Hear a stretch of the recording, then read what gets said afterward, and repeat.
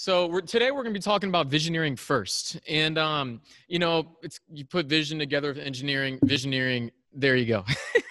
But you can go in your Bibles over to Nehemiah. And yesterday we started out with the core principles of leadership in Christ. First and foremost, it's faith. Before you do anything else, we need to be faithful before God. The second was, talking to small group leaders, and we need to empower our small group leaders with faith and about the resurrection of Jesus from Lake A. Today, when we talk about going into a COVID semester as campus ministers, what are we doing? What should we do? Hey, what are you guys doing? People have asked us that. And honestly, I've said, what? I'm still trying to figure it out.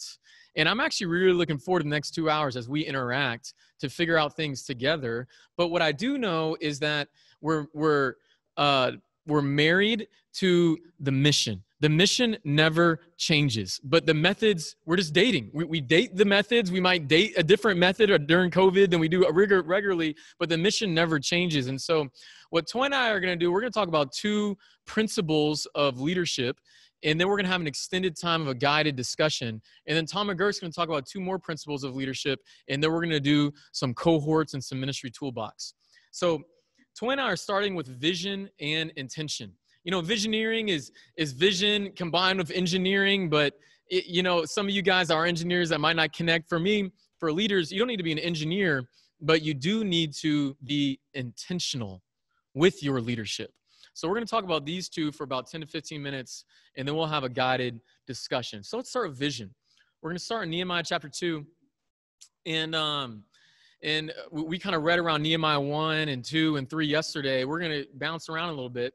But Nehemiah 2, what was Nehemiah's vision? In the month, in verse 1, in the month of Nisan, in the 20th year of King Artaxerxes, and I can't see that part of my screen, but the wine was brought for him. I took the wine and gave it to the king, and I'd never been sad in his presence before. So the king asked me, "Why does your face look so sad when you are not ill?" This can be nothing but sadness of heart. I was very much afraid, but I said to the king, "May the king live forever. Why should my face not look sad when the city where my ancestors are buried lies in ruins, and its gates have been destroyed by fire?" The king said to me, "What is it you want?" Then I prayed to the God of heaven, and I answered the king, "If it pleases the king, and if your servant has favor in his sight, let him send me to the city in Judah where my ancestors are buried, so I can rebuild it." When we talk about vision, and we're looking at Nehemiah during CTP, gathering and rebuilding, Nehemiah had a very clear vision. His vision was to rebuild the city of Jerusalem. And the king asked him a question. He said, "What is it you want?" And I think it's a good question for all of us to really evaluate is, what is it you want in your ministry? Nehemiah 2 and verse 12, it wasn't just something that Nehemiah personally wanted for his ministry, but it was something that God had put on his heart. Nehemiah 2:12, he says, "What my God had put in my heart to do for Jerusalem."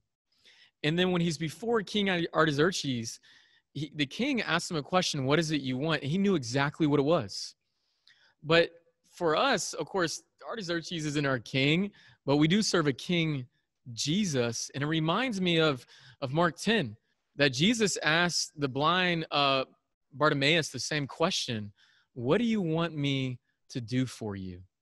And I think this is something, when we talk about vision, we have to know exactly what our vision is that God has put on our heart. It's not just something man-made, it's something that God has put on our heart.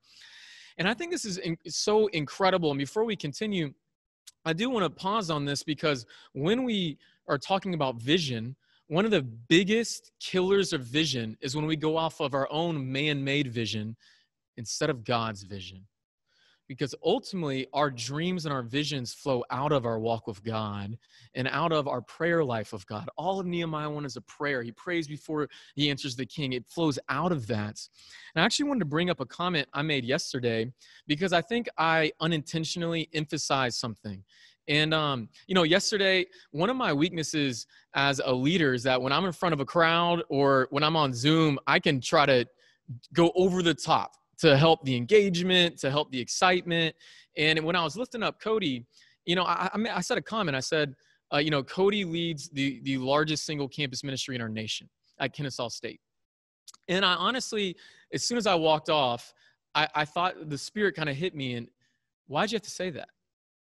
It is, we want to be inspired by what God is doing, on campuses all around the world, man. We want to be inspired how God has helped, there'd be 100 students in the KSU campus ministry. That's incredible. But why did I feel like I had to say the largest? What was I trying to lift up like Cody in a certain way or North River in a certain way? Was I try to put across a man-made thing that we uplift instead of really lifting up what God is doing? And honestly, I kind of, God like sat on my heart about that last night. I called 2 brothers this morning to talk to them about it. But man, I want to really make sure to put the emphasis as a leader on what is God leading us to do. And I just want to, in humility, say, man, we're all trying to figure this out. And I'm inspired by what's happening around the world. I mean, I've heard out in Nigeria, you got 350 students in y'all's campus ministry. I mean, that's so inspiring. But as leaders, when people ask, man, how's North River grown so much? Like, what have you seen? What's God do for you? I know when I look at my life, it's actually, I see a continued series of my failures and sins and arrogance. And then I see God's power and grace and mercy. And then it's God that overflows. And it's God that powerfully has moved in all of our ministries. As we go into the leadership principles of vision, and being intentional and strategically thinking through our ministry, let us never think that it depends more on us than it does on God. Yes, we're going to work because God, and we're going to work hard because God depends on us and he's chosen us, and we need to be confident in that. But I never want my arrogance to make it look, or in my heart, for me to think that it depends more on me than on God. So first and foremost, we need to go to Jesus and see what he's put on our heart. Because when we go after a man-made vision, it will ultimately always fail. But when we go after the vision of God and what he gives us with walking with him, it will last forever. So, but if we go back to vision, because we're talking about intention and vision, you need both. And whether you have it inside of you or you have a teammate and one of you is better at vision and having vision and one of you is better at being intentional, you got to have both, because intention without vision produces aimless, busybody leaders and non-committed followers. Intention without vision produces aimless, busybody leaders and non-committed followers. You see, when you are intentional with the work, when you teach, when you fill up and you live with an example of you're intentional in getting with your leaders and having meetings and sharing your faith and filling your schedule with Bible studies, and you teach that to your leaders and you teach them how to be intentional and how to make sure to have that talk and to go share their faith here, to make sure the Bible talk is awesome. If they don't know why they're doing it, if they are intentional and they're working hard, but they don't know how it plays into the greater vision, into the greater dream, then yes, they might be busybody, but they're aimless. And suddenly they might be having appointments that should help your overall direction of your ministry, but if they don't know how it fits into the bigger vision, they become aimless and it doesn't help. And then your followers that see your schedule, they can start to be uncommitted, because then they go, wait, why are you so busy? Where are you going? And if I don't know where you're going, but you're calling me to be busy and I don't know why, then why would I ever commit to that? Intention without vision produces aimless, busybody leaders and non-committed followers. Toya's going to come and talk more about that. Hey, good morning. It's good to be together. It's weird using a mic. I love this topic of vision and dreaming. I think with Nehemiah's example, dreaming for the semester, it's going to be so important this semester, because we're kind of like in a position to see something that doesn't look good. And with our faith and with our vision, with our dreaming, obviously we're going to add intentionality onto that. But with our vision, we can create something amazing, like a layout or a floor plan that you kind of just start with the bare bones. And then with what you can faithfully imagine, you can create something amazing. And I thought about like Joanna Gaines, how she can like walk into a house that is like busted and be like, yes, we're going to add some shiplap and like all this stuff that she does. And she can just envision it. And more, even more than Joanna Gaines, I think about Jesus. Jesus looks at mankind and is like, yeah, I see this, I see that, not necessarily, the best of the best, but this is what they can be. I think we really have to have vision to see the before and after of what a COVID-19 semester could be like with faith. What I love about Nehemiah is that he owned his role in the vision. You notice he said to the king, send me, like I want to go and rebuild the wall. And that's kind of a here am I, send me attitude, right? Like where he wasn't doubting himself. He wasn't feeling like, well, why me? Well, this is so hard. I don't think I have what it takes to help in this realm. But Nehemiah was like, no, God put this on my heart. God put me here. I must be the person for the job. And I'm faithful that God has good works for each of us to do in our ministries this semester. And obviously, we love seeing people come to Christ. We love seeing baptisms, but baptisms aren't the only good work out there for us to do. We need to be raising up new leaders. That's a great work. We need to be empowering young Christians and encouraging them to love and good deeds. We need to be making connections and introducing young campus disciples to campus shepherds. And all of those things are good things that we can do. And when you have a vision on hand, you're ready to take advantage of every small opportunity. And it makes me think of a story in Matthew 15. Turn to Matthew 15. And we'll read verses 22 to 28. It says, leaving that place, Jesus withdrew to the region of Tyre. Oh, that's 21. Sorry. A Canaanite woman from the vicinity came to him, crying out, Lord, Son of David, have mercy on me. My daughter is demon-possessed and suffering terribly. Jesus did not answer a word. So his disciples came to him and urged him, send her away, for she keeps crying out after us. He answered, I was sent only to the lost sheep of Israel. The woman came and knelt before him. Lord, help me, she said. He replied, it is not right to take the children's bread and toss it to the dogs. Yes, it is, Lord, she said. Even the dogs eat the crumbs that fall from the master's table. Then Jesus said to her, woman, you have great faith. Your request is granted. And her daughter was healed at that moment. What got Jesus's attention in this interaction was the moment that she said that crumbs were enough. She got to the point where she knew that crumbs of Christ were good enough, that crumbs would be enough if they were from Jesus. 2020 has felt crummy, to say the least. 2020 has not been, it's not a Thanksgiving layout. It's not what we're used to. It's not even a cohesive slice of bread. Like crumbs are so accidental. Crumbs are so unintentional. And that's what it feels like. It feels like everything is just like uncertain and unknown, and we don't know what it's going. Everything feels like it's crazy. And if we're not careful, we can unintentionally give up on the fall semester before it even starts. We can decide it's just crumbs. It's just not what I'm used to. And God can't move in that. And I don't think that we should wait for there to be a Thanksgiving layout this fall for us to be faithful. We may not have our traditional 2-week push. We may not have our cookouts and our game days and our freshman welcome week and helping people move in and like all the things that we're used to, the Thanksgiving layout spread. It'll look different this semester for sure. It'll be social distancing sharing where you're like 5 feet, 6 feet high, it'll be a little bit awkward. We'll be having virtual midweeks for some of us, or wearing masks and FaceTime studies. And it's a good chance for us to question if our faith is in the method or if our faith is in the man. And Jesus is still here. Jesus is not canceled. Thank God that Jesus is not canceled in 2020. We have to believe that crumbs of Christ are enough.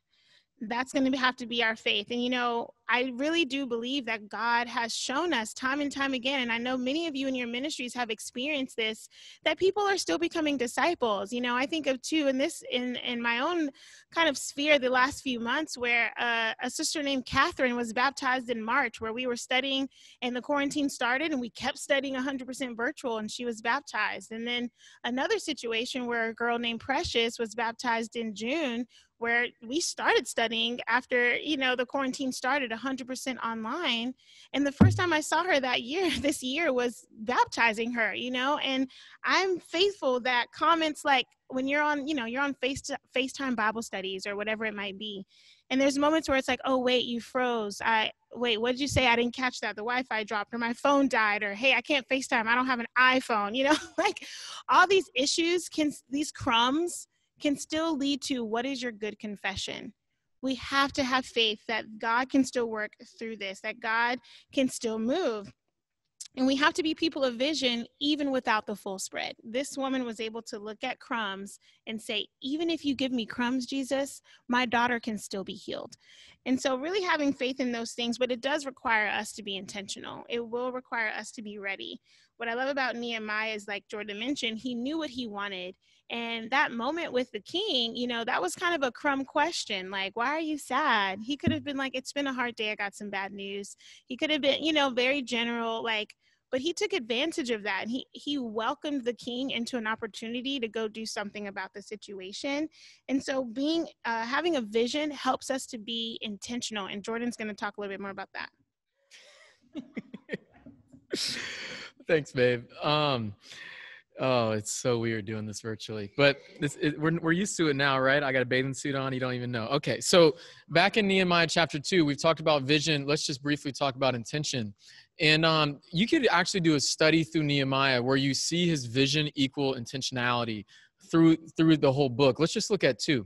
He was intentional in casting vision. So not only was it burning on his heart in Nehemiah 1 and in the earlier part of Nehemiah 2, but then he gathers the people. We don't know if he gathered everyone or just the leaders, but he says, then I said to them, you see the trouble we are in. Jerusalem lies in ruins and its gates have been burned with fire. Cody talked about that last night. Come, let us rebuild the wall of Jerusalem, and we will no longer be in disgrace. I also told them about the gracious hand of my God. It was always about what God was doing through his life, of my God on me, and what the king had said to me. And they replied, let us start rebuilding. So they began this good work. See, Nehemiah didn't just hope that when he got there that the people would follow him, but he intentionally showed them what his plan was, cast the vision for them, and called them to follow him. In Nehemiah 3, we see, all the leaders from the different families step up on different parts of the wall. He cast the vision to call the leaders to join him. Another place, he was intentional in responding to conflict. After they had about half built the wall, in the surrounding cities and kings heard about it, they made threats, they received opposition. And I'll just read the bold part. Nehemiah 4. It says, from that day on, they did their work with one hand and held a weapon in the other. And he tells the nobles and all this stuff, but he goes, wherever you hear the sound of the trumpet, join us there. Our God will fight for us. So they continued the work. When they received opposition, he didn't just hope that they wouldn't attack. He didn't just hope that it would all work out. Man, when it looked different than what he wanted to, and it wasn't going to be as easy as he did, he intentionally changed the plan. Where people I don't know how you work with one hand while you're holding I don't know what that looks like, but they figured it out intentionally to respond to conflict. So how intentional are you? Do you have your vision? What do you want me to do for you if Jesus asked you that in your ministry? And how intentional are you at carrying that out? How often do you go into autopilot mode where you just kind of go with what you know, but you aren't intentional about putting it into practice? What does vision without intention produce? Vision without intention produces disappointed leaders and doubting followers. Vision without intention produces disappointed leaders and doubting followers. The first World Discipleship Summit 8 years ago, can't wait for us to join all again in a couple years. But I was single, and I honestly, going into that, I had this goal of I'm going to take a girl from every major continent on a date. And I didn't complete it. I think I got 4 or 5 of them. But anyways, but I got led on twice. All right. One date I went on, and then the girl was cute. She was spiritual and she was mature. And then she told me she was 17 and I was 23. And I was like, oh no. And then it happened again. Yet again, the girl was spiritual. She was funny. She was mature. She was cute. And then she told me she was 17 and she wasn't a Christian. And I was like, wait, why did you say yes to going on a date? And it turned into a Seeking God Bible study. But man, I got led on and I got disappointed. And for those of us that are naturally visionaries, we're naturally just dreamers and faithful. And we're constantly telling our leaders how they can grow and giving them vision and putting faith into them. But man, if all we ever do is cast vision and lift them up about what God can do, but they never see you intentionally put in the work to see it to fruition, then they're going to start to be disappointed. And they're going to start distrusting you, distrusting what you say. And if we're not careful in trying to cast vision and inspire faith, we can actually cause people to doubt. Because if it happens at consistent enough times, what you say God is going to do doesn't happen. And it doesn't just happen because God said wait or God said not yet, but it doesn't happen because you're not intentional about carrying it through. Then people are going to start doubting what you say. And they're going to start doubting what God can do. And so we need both. We need to have high vision and high faith to believe even the crumbs of Jesus are enough. But we also have to have intention to intentionally work towards the vision to see it through. Which one are you better at? Which one do you need to grow in? Whether we all need to become more balanced, but my encouragement to you is to find a right hand that can really balance you out. So what we're going to do now is we're actually going to go into a guided thinking. So here's where, get out a piece of paper or your computer where you can type. I'm actually going to be kind of painting a picture for us and walking you through a set of questions about vision and intentionality to help you think through your ministry, specifically during COVID times. And I actually was a civil engineer at Georgia Tech. And so I'm going to nerd out a little bit with some of this and go down deep into a line of thinking. And while I don't think you have to do this with every single little piece, learning to do it mentally, if not on paper, to be intentional with your vision is going to be incredibly helpful. We've done this before with people in person. We'll see how it goes virtually. So here we go. We got our piece of paper and all that kind of stuff. We're going to have some guided thinking. So first, start with your vision.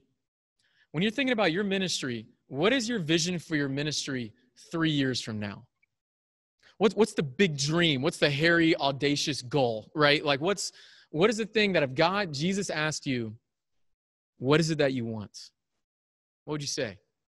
And I'm going to have a mock one at Nehemiah University. I don't know what to call it, Jesus University or Convert Me College or whatever. But at Nehemiah University, let's say my goal is to grow the ministry from 25 to 50 and to put 5 people in the ministry in the next 3 years. Like that might be an example, but I'm going to give you guys about 60 seconds to write it down. We're going to have a bunch of pauses for you to think. So you got 60 seconds. Okay, we're going to keep going. With all this is more to spark the thinking. It's not going to be a complete line of thought right now, but I want to give you a model that we can sit down with God or with your leaders and work through. So first, what is your vision? At Nehemiah University, we're saying, man, we want to grow our ministry in the next 3 years from 25 to 50 and put 5 people into ministry. But the thing with that is I can't make that many people get baptized. I mean, in 3 years, basically your whole campus ministry graduates almost. So you basically would need to baptize 40 to 50 people for that to happen. I can't force people to get baptized, and I can't force people to want to go in the ministry. I can't control that. So let's break it down a little bit further to things that we actually have more control and influence over. So I want to call these ministry movers. So for you to get to your vision, for you to get to your dream, what needs to happen for you to get there?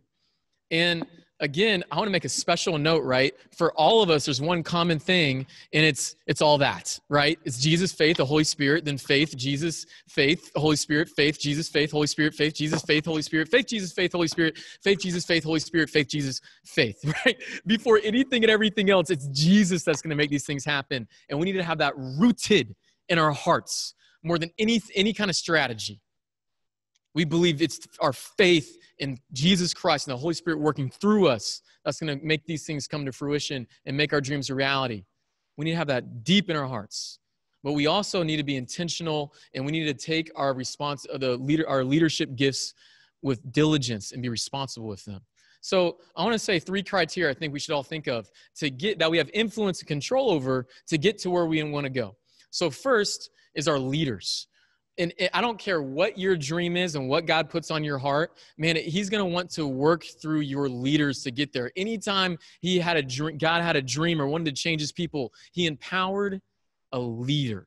It starts with your leaders. So what needs to happen with your leaders for you to get to your dream? And Toya's going to talk more about that. I know for me in the last year or so, I've had to get really, really intentional about training leaders because I'm a mom. And so while these things can apply to anybody, I think especially for some of you sisters out there who are moms or even newlywed wife. Like, I think being able to empower our leaders is crucial. Like, I cannot move them in. Like, Nehemiah did not build the wall single-handedly. Like, he had a team. And so empowering our leaders is something that's really important. So a couple of questions that you can write down and ask yourself, and some of these might apply to you, some of them may not. But is there someone who knows how to do what you do without you there? Meaning, can they lead a study without you? Can they have a conversation with a young Christian without you? Can they share their faith, set up studies? Like, and if not, how can you get there? Do girls have decision-making training and decision-making power when it comes to Bible studies? And what I mean by that is I've had to talk to my girls a lot about, like, okay, one, how do you feel confident saying, hey, this girl is ready to move from discipleship to the next study, or this girl is ready to move from church study, like, this girl's ready to get baptized, can someone come count the cost? Like, do they know what they're looking for? Are they trained in that to know it's more than just, oh, we went through all the scriptures, but what are they trained to find the heart of, like, this girl is ready? And do they have decision-making power? Have you communicated to them, hey, I trust you.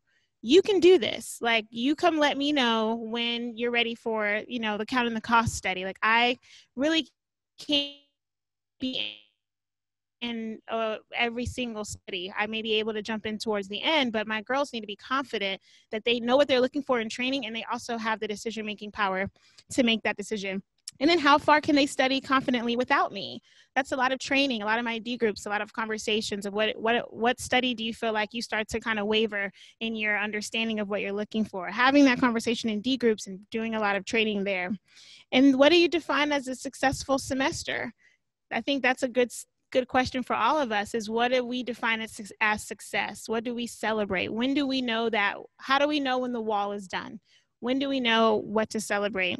And then finally, when it comes to my D groups specifically, I really try to figure out how are the D groups going with the people that they disciple. So even teaching girls and training girls of how to have conversations in their D groups that are teaching people to think like a leader, to teaching people to think with vision. And that takes a lot of intentionality. It takes a lot of time, but hopefully some of these questions can really empower our leaders to feel like, hey, I can do this. And that's one of those good works that I believe God has called us to do as ministers, is to help our leaders feel like, you don't need me. You can do this. Of course, get advice. Of course, walk together. But in the heat of the moment, they have to have that confidence and training to know that they have what it takes through Jesus' faith and the Holy Spirit, that magical combo. Okay, so that's our first ministry mover. Our second one and our third one, what is go through. The second is culture. So what needs to change in your culture for you to get to your dream, to see your vision come true? And then your events, what do your events need to look like? Now, these are intentionally by priority, okay? A lot of times, because our event is what people see the most and because it's most accessible, well, I think we can put a lot more focus on that, and we can shift it up in priorities. That's not what's going to get to the dreams. When we look scripturally, God empowers leaders first, gives leaders conviction, trains leaders. Jesus trained the leaders to walk with him. And then the leader's conviction produces a culture in the ministry. And then the culture of a ministry you can see and taste at an event, right? And so, but all three of those things do play a crucial role to move your ministry towards your dream. So we're going to have another 60 seconds here. For you to reach your dream in 3 years from now, where would your leaders need to be? What needs to change in your culture? And what do your events need to look like? Why don't you write a couple of these down with your dream? Okay, let's keep going. So now that we got, okay, what is our dream? Then what do we need to take to get there? Then we can go through it and we can work backwards. This is something that Tom Brown taught McGurk and Kendall and I when we first went in the ministry. And with our big dreams that we've had over the years, this is kind of how we worked it through. So working backwards is, if we have this dream from 3 years from now, then where would we need to be 2 years? Where would we need to be in a year? And you can work all the way back to where would we need to be at the end of the semester, right? And so when we think about these three ministry movers of leaders, culture, and events, where would you need to be at the end of the semester? And this is important to think through, because there's this thing called a J curve, right? Where in the level of influence, it starts out not as strong and then it shifts back up, right? And it's the idea of, at the end of the semester, you might be focusing a lot more on your culture and your leaders, but you don't worry about your events yet, because you know that's what's most important. Or you know the baptisms will come after 6 months of building your culture. But let's go to semester. So Nehemiah University, right, where we got these goals for our ministry to go from 25 to 50 in 3 years and to put 5 people in the ministry. Maybe I say by the end of the semester with my leaders, I want to go from 4 to 8 Bible Talk leaders. I want to empower my main guy and girl, right? You can think of Hamilton, I need my right-hand man back, right, from George Washington. Or in culture, we want to have a culture in our ministry. Man, we need to have a culture of loving the lost. And we're going to have a goal in our culture for every disciple to be in at least one study. And then for events, maybe you say, you know what, our events aren't on campus and they're not very powerful. So we want our Devo or our campus midweek to be on campus. And we wanted to have a mix of strong preaching and having fun. Maybe that's an example. But let's go through our leaders, our culture, and our events. Where do you need to be at the end of the semester in order to work towards your goal for 3 years from now? I'll give you another minute or two to think about that. Now, what I've done in the past going from here is to talk through the flow of the semester, because I think it's really good for all of us to learn to say, hey, every semester kind of has a flow where you got the first 2 weeks you're meeting a lot of people, and then the week or two after that, it's all about filling your schedule up with studies. So you find a couple that are super consistent, and then, about 4 to 7 weeks, you're really in a lot of studies and you're gearing up for a big retreat. And then afterwards, you're really trying to convert them. You could go through the flow of the semester with visitors and conversions. You can go through the flow of semester of training leaders and discipling. But with the COVID semester, I kind of want to go a different angle.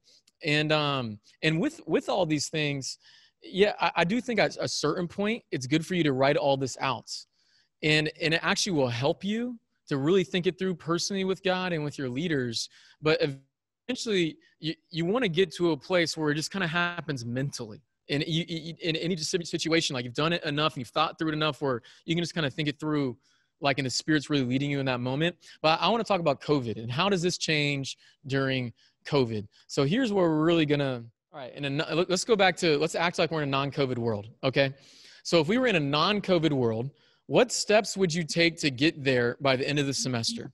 So you have your 3 categories, like for in Nehemiah University, we were going to say, hey, we're going to go from 4 to 8 leaders and empower a main guy and girl leader by the end of the semester. What steps would I take to get there? Well, one step could be to have a weekly high faith training leaders meeting that we invite potential leaders to. 2, to cast a vision and walk with our main guy and girl leader. For culture, we said, hey, by the end of the semester, we want to have a culture of loving the lost. Every disciple's in one study. Well, what are 2 steps to get there? Maybe it's evangelism D times where you're for every D time that you're in, a piece of it's always sharing your faith, and you teach your leaders to do that during their D times to always share their faith for 20 minutes. And then you have a visitor-focused retreat. First, I want us to start with a non-COVID semester before we switch to COVID. So let's take another 60 seconds with what you wrote down by the end of the semester where you want to get to. What's a couple steps or one step for each thing that you would usually do to get there? So we got a couple more questions, but I hope you can see, man, this is training. This is the campus training program. And while for a lot of us leaders, maybe we don't need to be trained on how to invite somebody to church anymore or how to run a leaders meeting, but we need to train our minds. We need to train our minds to have vision and to be intentional. And I hope you are taking these little breaks to really think it through, at least jot down a couple of things for each thing. But here's where we're really about to nerd out a little bit and switching to COVID, okay? So this is what I want you to do is during COVID, so coming back to COVID, look at what you wrote down. What did you write down as your steps to get to where you want to be at the end of the semester? And what I want you to do is to circle or to bold what still has high impact. So which of those steps will still have high impact during COVID? And then I want you to cross out what loses most of its impact during COVID. So for instance, if I just talked about leaders and culture, where I say, you know what, I can still have a weekly high faith training meeting during COVID. I could still do that. I still think it'll have a great impact. Actually, I think training leaders during COVID is one thing that we can increase the impact of, which we'll be able to talk more about. But then with culture, where I want to teach my ministry to have a culture of loving the lost, I go, I don't know about evangelism D times because I don't know what that's going to look like on campus. It still might be great if there's people on my campus that I can share my faith with. It might not. Maybe I don't know. But here's one. Visitor-focused retreat. During COVID times, we will not be able to go with 300 people to a retreat center. So that is going to lose its impact. And so look at the things you wrote down, circle or underline the ones that still have a high impact, cross out what loses most of its impact. I'll give you about 30 seconds. So I hope you can start to see, okay, what needs to change for me this semester? Or what do I need to think through? Let's go a step deeper. So now with that, take one step. You can do this with every step. Let's just take one for a limited time. Take one step that loses impact during COVID. Now, what are the things it usually accomplishes? And what can you replace it with that would still have a high impact during COVID? So for instance, if we're going to our culture of loving the lost, usually we would have a visitor focused retreat. What would that usually accomplish without COVID? Well, visitors would focus on God for 3 days straight. That would really help them. It would inspire disciples to focus on the visitors and our leaders leading up to it to focus on visitors. And then at our visitor focus retreat, we would usually have a chariot ride or a conversion class where we can get them all in a room and talk about faith, repentance, and baptism. That would be the three things that it would accomplish. So take one of those steps that's not going to have the same impact during COVID. Write down three of those things that are two of those things that I'd usually accomplish. And then what could you replace it with during COVID times that would still have a high impact? So maybe that idea of, inspiring the disciples to focus on visitors. Well, how could I do that during COVID? Maybe in the middle of the semester, I'll have a Bible study campaign where instead of a first 2-week push where we're just sharing our faith for 2 weeks straight, maybe I get all of our leaders together and we're going to have a campaign to study the Bible with as many people as physically possible, or to study the Bible as many times as possible during 2 weeks with the people we'd usually study with. Because around a retreat, we'd usually study once or twice before a retreat. Then at the retreat, we'd study once or twice. And the next week, we would study once or twice. And that really helps the visitors and it helps the disciples. Can I have a campaign that does the same thing with my leaders, even if there's not a retreat? Or maybe the chariot ride. Maybe I say, you know what? How could I have a chariot ride, a conversion class during COVID times? Why don't I split it up and inspire my leaders at the same time and have smaller Bible talk leaders or smaller groups of chariot rides where the Bible talk leaders lead a virtual conversion class with breakout classes afterwards? So what does that event that you can't do anymore, what does it usually accomplish? And then what could you do during COVID times that would still accomplish that same thing? I'll give you guys a couple minutes to think about that before we close out. Well, I hope this time was helpful for you guys as we talked about visioneering. And what I would really encourage you before the semester starts to take extended time to push your mind. Push your mind to first and foremost to have vision and trust that the crumbs of Christ are enough. But then also push your mind to be intentional to how are you going to see that vision come to fruition in your ministry. But then the key is not just pushing our brains to do it now, because we can come up with the best plans and the best vision. But if we never cast the vision to our leaders, if we're not intentional through the semester and following through on the plans that the Spirit leads us to, then man, it will fall apart. COVID is going to be different. This is going to be the weirdest and most different semester we've ever gone through. Yet, with vision and intentionality, I believe God will still do amazing things.